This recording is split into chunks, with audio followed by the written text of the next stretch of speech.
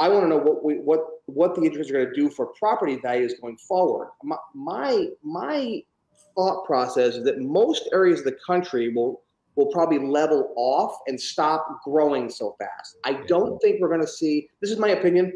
Obviously, my crystal ball is broken. I don't have one, so none of us know. But I don't think we're going to see a massive reduction in house prices going forward. Although some areas that had hyperinflation going on, your Las Vegases, your Southern California, and actually where we live in Florida, it's been crazy that we may see a little bit of a dip there.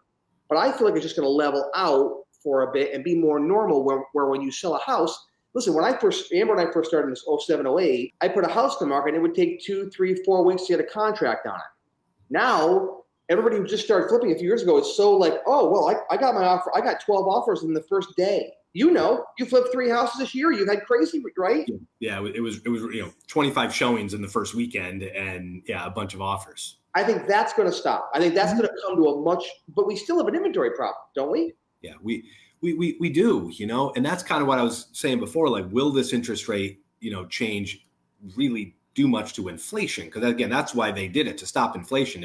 We tie it into the housing market because that's what we do, but the goal is across the board on inflation.